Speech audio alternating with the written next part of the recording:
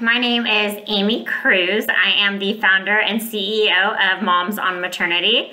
I am mom to two amazing young boys.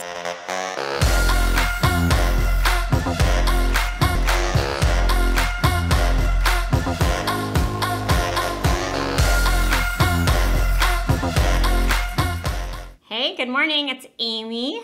Okay, so for mom life this week, let's talk bedtime. So bedtime around here is usually between 8 and 9, really in that window, depending on the day.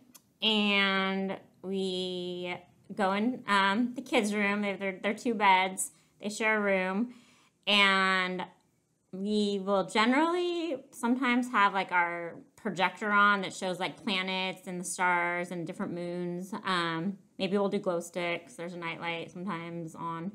But we'll do questions, so like kind of learning questions, or we'll do like, what do you like better type questions, or just, what's your favorite questions.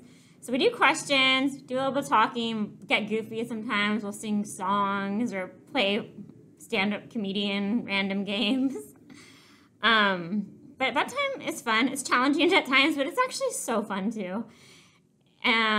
Some really great memories are made at that 8 to 9 hour. The kids often, Mom, can I have an extra drink, a glass of milk, or can I have some water before bed? So trips to the kitchen, back to the room.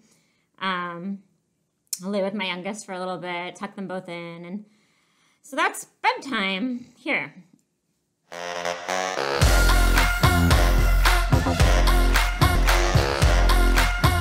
Okay, hi. So for dating and relationships today, let's talk about some magic words and magic moments that really play into most of my relationships, or probably most of all of our relationships. So power words. Thank you. So telling someone thank you, a real, genuine thank you, goes a long way. Can't be overused. When you feel that you need to thank someone, thank them. And also thank yourself. And be grateful for everything. I mean, every day it really is amazing just to like sit there and reflect on everything you have in your life that you should be thankful for. Okay, so the next word is I'm sorry. I made a mistake. So being able to say I'm sorry, being able to say I made a mistake is incredibly powerful. And being able to forgive someone is incredibly powerful. And I think that these are words that we probably don't say enough. And then finally, I love you. So telling someone you love them, especially your significant other, your children, your really close friends, hearing those words, it does touch your heart, and it does make change happen. And they say that, Pig, I think it's from Winnie the Pooh. It's how do you spell love? And I think Pooh says, you don't spell love, you feel it. So though you can generally feel when someone loves you, it's nice to hear it too. Some people's love language is words of affirmation. So at Deloitte, where I worked for a long time, we had this amazing workshop and methodology, and it was called The Moments That Matter. And the concept was, we don't remember the days, we remember moments. And so when you look back on your life, your memories are really a series of moments that you've had with people or experiences that kind of stick with you. And so what, triggers these like amazing moments? And I think for me, it's been eye contact, when you just have that moment of like focusing on someone and really hearing them and really seeing them. And then first impressions, like, do you notice, like, a lot of the people that have been, like, pretty significant in your life, you remember, like, the first time you met them or some random coincidental encounter with them. Seems kind of random, but it does trigger my moments that matter. And then just those smiles exchanged, especially with my kids, those are the moments that have a special place in my heart. And so how do you make a moment matter, Other ways, just kind of quoting some of the Deloitte methodology in business, bring a point of view, just show up, be present, say what no one else will. Walk in their shoes, have empathy. So check out Deloitte's Moments That Matter. All right, thanks.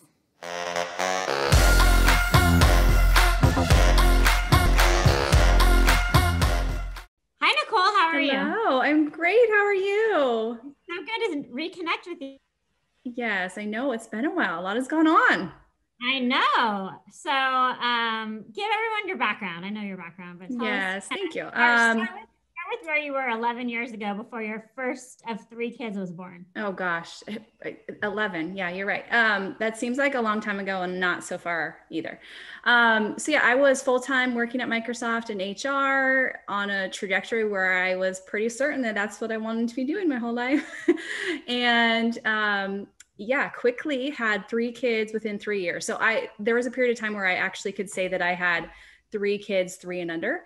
Wow. But after my second, it just became kind of a logistical thing, and decided to leave full-time employment and work part-time, which was a blessing because I had tons of flexibility and could be there for the things that I wanted to do with my kids, and also be there for kind of the career, aspect that I wanted to keep as part of myself.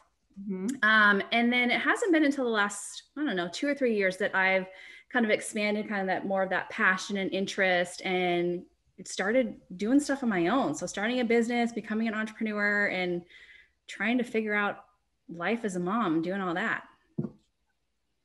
Amazing. So I know your latest project is this mom journal that is incredible, but tell us kind of on your entrepreneur route, what you started 2 or 3 years ago. Yeah. So I would say, like, being a mom, right? There's so many transitions that you go through. There's so many emotions, mentally, physically, tons of stuff that happens. And I have a master's in therapy. So I've always taken a look at kind of my life and these transitions from a therapeutic aspect too. And, going through these different stages in my life, I realized that I was missing out on pieces of myself that I once loved and experienced and did and enjoyed before kids, that I kind of slowly through time stopped doing. And the last several years, I realized, man, I really miss that. I miss that part of me, that made me feel joy in other aspects outside of being a mom. And so that's kind of how I came to the point of creating the journal and really figuring out like how I can take care of myself from all these different aspects, and trying to support women in that same capacity, right? It's like helping them figure out how they can be capable and confident, fulfilled in all aspects of their life. And one way I do that is through this journal. And so how does the journal work? You mean, how did I create it, or what's the intention? Like, how does the journal help you figure out how to feel Yes. more fulfilled? Yes. So I have it right here. I actually use it myself. Hold it up. Yes, hold it up. Here we go. Staying true to you in motherhood. Okay. So basically what it is a 40-week aligned to pregnancy, but 40 weeks of whole self topics. So everything from nutrition to your sleep, to work and career, to boundaries, to families, like all these different aspects of yourself that make you you. And it forces you to reflect on them through writing prompts. It helps you goal set on areas that you want to improve in. And then it also gives you space for gratitude, which I think is one of the most powerful things that any individual really can do. So it helps kind of give you a framework for thinking about and feeling about and working through some of these things that make you you as a mom. Yeah, I actually heard a quote last night that was like, deep down inside, you already know what you want and who you are. Yes, I love that. Mm-hmm. Yeah, so, that's beautiful. I want to use that. Yeah. So you think the journal would help you kind of figure out what's really hidden deep down inside? Yes. I mean, I've heard that too, right? I've heard that like our true self kind of comes out at like age 10 or 11. And then we're constantly like, whether it's just like experiences or society or whatever is kind of changing that. But if you can kind of go back to that self of when you're a 10 or 11-year-old, like you really get a sense for who you really are. Cool. And then you go through transitions in life that change you. And honestly, motherhood is one of those big ones that in many amazing ways, it changes you. And in many hard ways, it changes you too. And so kind of figuring out what are the things that you want to bring from yourself prior to motherhood, and what are the things that you want to continue to adapt and evolve as a mother, makes you that whole person. Well, and I like one of the things you've said before is, if you want to, be home, that's great. If you want to be an entrepreneur, that's great. If you want to be working outside the home and more of a traditional corporate role, that's great. Do you think that like deep down inside, we all know like which one of those we actually want, or is it sometimes where you're conflicted? Oh boy. I mean, I think there's so many factors, right, that contribute to it. Because you have financial components, just as using an example, that may prevent or encourage, right, you to kind of fill that path that you want to take. But I think going back to your statement, like I believe that all moms, regardless of what they decide to do after having a kid, we're all working moms. So that's kind of the stance that I first come with, and then trying to figure out what that quote unquote work looks like, whether it's in the home full time with your kids, whether it's volunteering at schools, whether it's, working within a corporation. That's where I think some of this work about reflecting on your whole self will help you be fulfilled in whatever role that you take. Mm-hmm. Yeah. Okay. I mean, that's great. Thank you so much. Yeah. Thank you.